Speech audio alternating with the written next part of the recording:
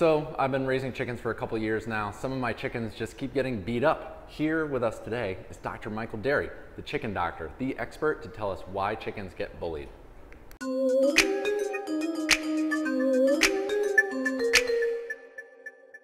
So Dr. Mike, I actually got this question from Jazzy Luna Windsor Show. Why do chickens get bullied? One of the YouTube questions that we had.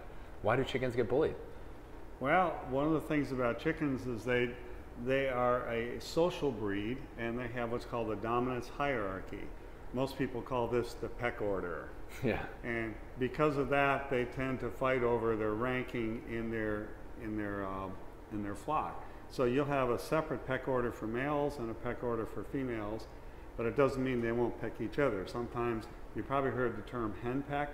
Well, that's where the females go out and actually peck at the males and fight them a little bit. Oh yeah? Yes. So it goes both ways. It goes both ways. But then they're also cannibalistic, believe it or not.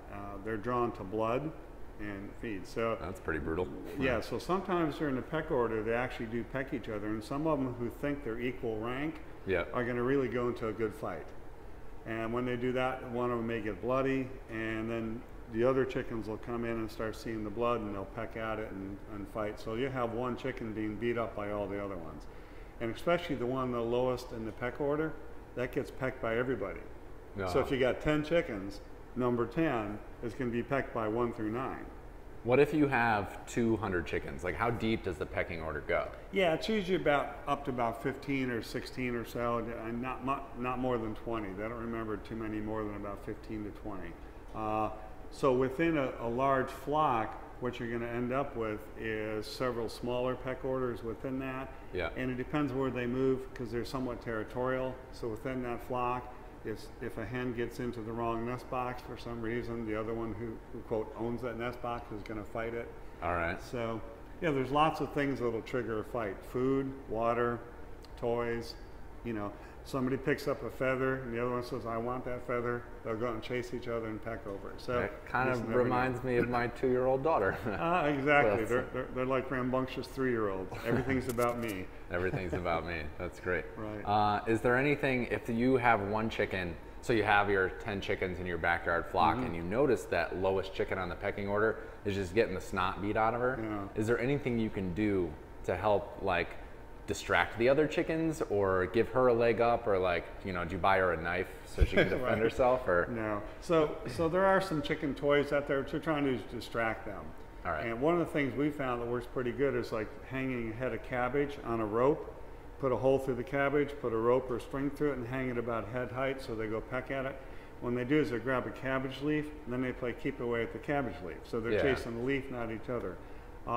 There are some people that have actually taken a regular chicken feed and they made like a feed ball out of it, where they use molasses and some other sticky stuff, and then just really make a really hard compact ball, or a tree. They put it on like a hunk of cardboard and stick it up. Kind of like the popcorn balls you get at Christmas. Yeah, except the chickens peck at it. So something to take their mind away from each other and fighting. Usually they tend to keep fighting when they're bored, even though they may have established a peck order. If they get really bored and they don't have a lot of space, then they'll tend to fight each other more. So you want to give them some entertainment if you can. You want to reduce or increase the space they have, because if it's too small. Other people have actually tried like a flake of hay. They'll take like a little flake of hay, put it in there. The chickens will go grab the hay and play with it. Anything to divert their attention away from the other birds. So hanging shiny things. Yeah. One of the things we've tried. Like pecking CDs. Yeah, you can do that. You got to be careful of those because they're plastic, and they can break them and eat them. So what I like is like hang like a Coca-Cola can or a Pepsi can that's red, because they're attracted to that color. Put a couple stones in there, makes noise.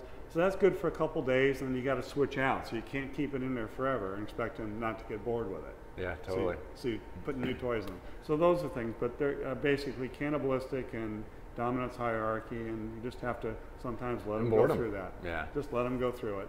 So I want to hear your stories about how you've kept your chickens entertained. What do you do on farm that, you know, maybe it's hanging that cabbage, maybe it's hanging up a Coke can, but how do you keep your chickens from getting bored? Leave that in the comments section below. Subscribe to the channel to see more of Dr. Mike.